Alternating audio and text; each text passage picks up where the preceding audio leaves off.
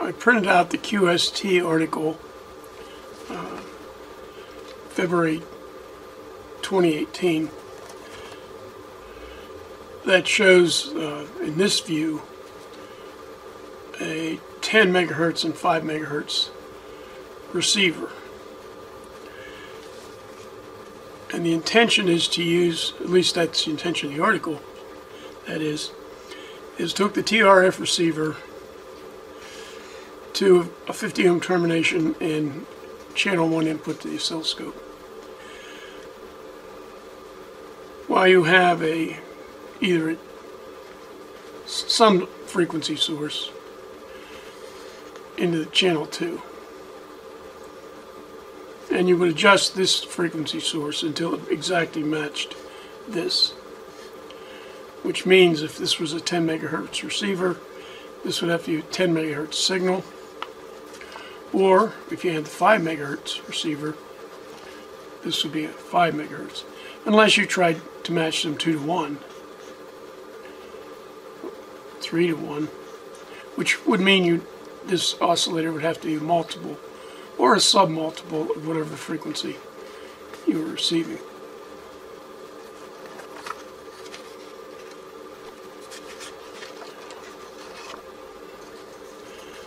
This is a view of how he, the designer, intended to work. A receiver, in this picture here is the 10 megahertz, a preamplifier, which I have a problem with that name. As I said, I think it's a post-amplifier. Anyway, it's an amplifier. And then a frequency counter and oscilloscope. We have a schematic. This schematic is generic. It's any of the receivers. Because later on, or at least if you visit the link below, you'll see where he makes 2 of these receivers for the 3.333 megahertz. I don't know exactly what it is. Canada has 2 standardized frequency transmitters. And I believe they broadcast a time signal very similar to our WWV. So that schematic works for any of them. Or any other fixed receiver you might want to look at. And this parts list is then broken down into common parts and 5 and 10 megahertz parts.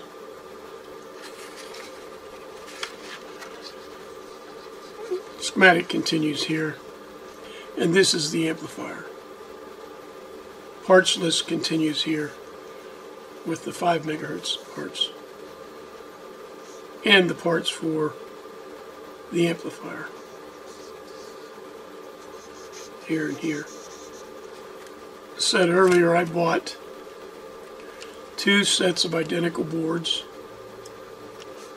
from Far Circuits. Here are the amplifier boards, front and rear, and here's the receiver board, front and rear. All the parts are indicated very clearly. Not in parts value, but their parts called out. In the link below, the one down there, you'll see a bill of material that I've created using his information, so they could write on it without marking up the original. So I believe I've accumulated all the small parts for both boards. I'm going to go ahead and do the 10 megahertz receiver. I can barely detect a 10 megahertz signal at this location. I'm not sure it's worth building a 5. I have enough for both receivers and 2 preamplifiers or post-amplifiers. The first thing I'm going to do is enlarge the holes for C6, which is a variable capacitor. And this is the exact component called for in the QST article. I enlarged these holes with a 5/64 bit, and a little bit of work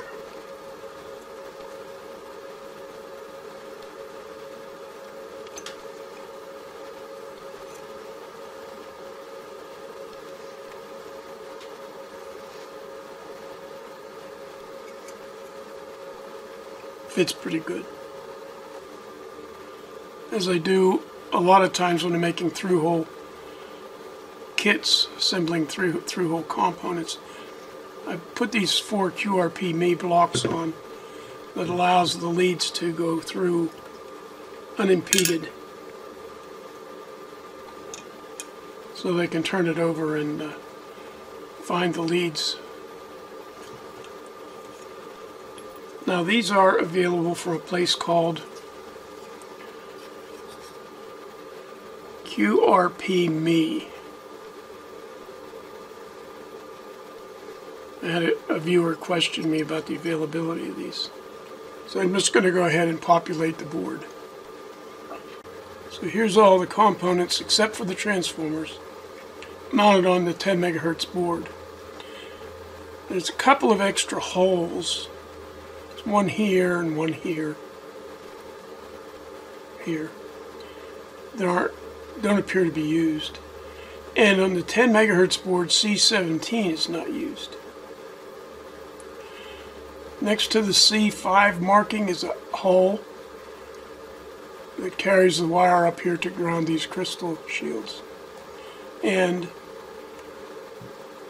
next to the C15 marking, just down from the C13, there's a hole intended for the same purpose over here.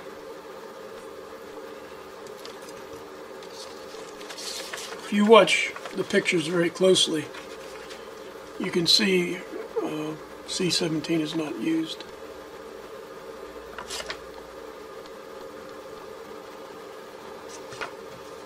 I don't know what this is.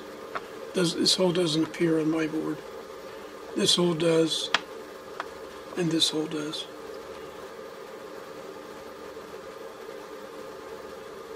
Actually, I guess you could use this hole for a ground for the crystals. So the only thing left to do on this board is to plug the integrated circuit in and complete these 2 transformers. This is the 10 megahertz board, I believe, completed. I've added the coils. I did use green wire for the lesser number of turns. Guess we should look at this circuit. So T3 is not used on the 10 megahertz board. So the RF input is connected to C1, which is this little fellow here. Now I used, because I couldn't get any 36 picofarad MLCC type capacitors, I used silver mica here, here, here, and here. So the input is, there's some capacitors, 2 10 megahertz crystals, which are these, and 2 more capacitors, which are these. Then the transformer, which is 8 turns by 35 turns. So in this transformer I use the green wire for 8 turns and the enamel colored wire for 35 turns. Then we have a tuning capacitor of some sort, and that's this. A coupling capacitor, pair of back-to-back diodes, and into the operational amplifier. And that is a MC 1350P.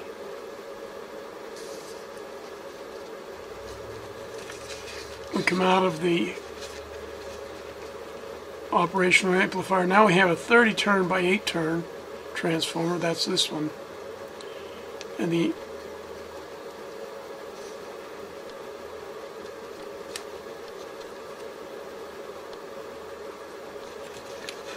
Just checking my wiring there. The 8 turn, which is down here, goes into C11, which changed the page here, is another crystal filter exactly the same on the output. 2 capacitors here, 2 crystals here, followed by 2 capacitors. T4 is non-existent, and this is the RF output. Other than enlarging these 3 holes, I had absolutely no problem building this. It's very straightforward. Since we're not using any small devices, I was able to solder this with no problem, even though there's not a solder mask. Before we look at the amplifier or the receiver characteristics, let me show you what happened when I got my 10 megahertz crystals out. I found 4 of them that looked like this. Right now I have the tracking generator feeding through a crystal to the input of the signal analyzer, spectrum analyzer. And I used 4 of these crystals, which are centered exactly on 10 megahertz. Oops, there that.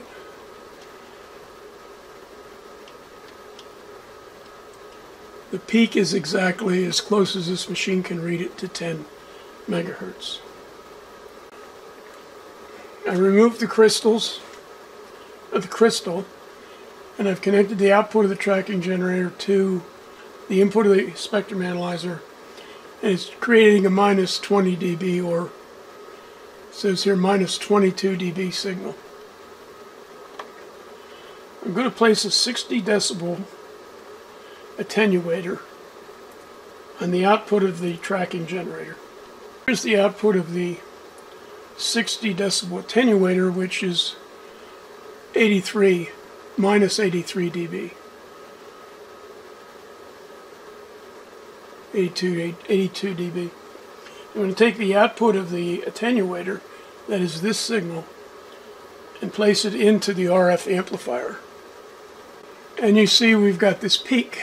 Let me turn the power to the amplifier off once.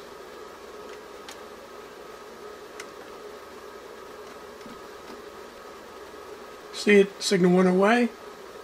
Turn it back on. Signal comes back, but it's not at 10 megahertz. 10 megahertz is right here. Let me change the span of the generator, which is right now 114 kilohertz. Take that down to, say, 10 kilohertz. Okay, the marker is still at 10 megahertz. The peak is at 10.003 megahertz. I'm afraid that's too far away from 10 megahertz.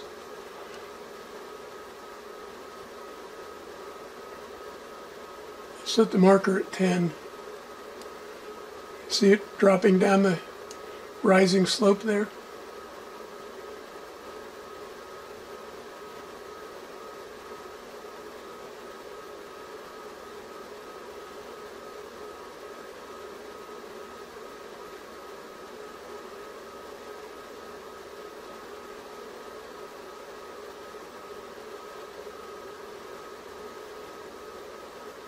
So right there's 10 megahertz. So our band pass needs shifted down. Well, the only thing that's tunable on this board is the C6 trimmer, and that merely varies the gain apparently. I don't see it changing the resonant frequency, and I'm moving it a little bit.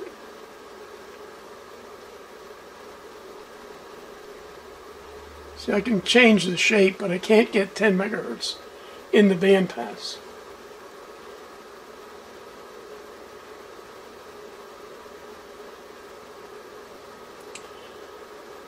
I'm going to have to change crystals. I probably will go to Mouser Electronics and buy the crystals recommended in the article. if we turn C6 to get an optimum signal, and it's a 1 second sweep.